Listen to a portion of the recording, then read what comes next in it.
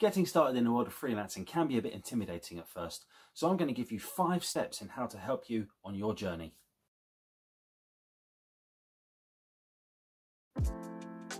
Hey everyone, my name is Andy and today I'm going to be giving you 5 steps on how to get started in freelancing.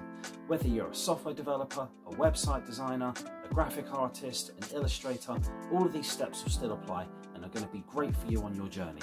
So let's begin. Step 1. Build an online portfolio.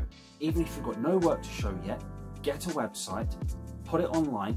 That way, when you start asking for work, when you start handing out business cards, the first thing people are going to do is look you up online. And if you haven't got a website, they're going to lose interest. It's 2022. Everyone has a website. Make sure you've got one. Number 2.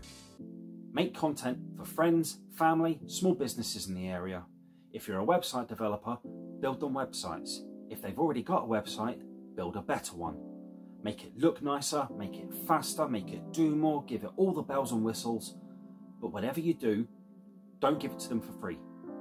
I'll explain why later on in this video. Number 3. Make a bunch of templates that you can use so when clients start asking you for work, you've got something you can quickly turn into a finished product with very little turnaround time. The best part about this is, if you make enough templates, you'll start getting so good at it, you'll be able to sell them on Gumroad. Number 4, build an online presence. Get a Twitter account, a LinkedIn account, a YouTube account, anything, just to spread the word about who you are and what you do. The bigger your online presence, the easier it's going to be for potential clients to find. Like I said in step 1, having a website is a great way to get clients to look for you, especially if you're handing out business cards, but having an online presence away from your own personal website is also a great way of proving that you're good at what you do, especially if other users of the same website, say other people on Twitter or people on YouTube, comment saying that you're doing a great job. It's always fantastic to have validation, especially from your peers. And number 5, know your worth. Never do anything for free. The temptation may be to say, well, I'm just starting out. No one's going to pay me for it. But that's a really bad mindset to get trapped into.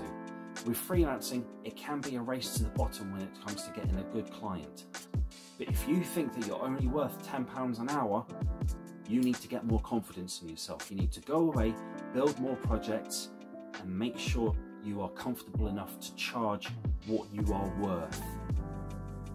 You might think no one's going to pay £50 an hour for a website developer, but you're wrong. People do pay that much money for a website developer.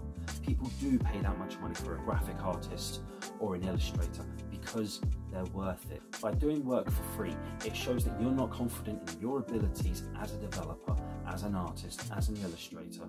You may think you're doing your friends and family and small businesses a favour by doing it for free, but I tell you this, they'll tell people that you do work for free.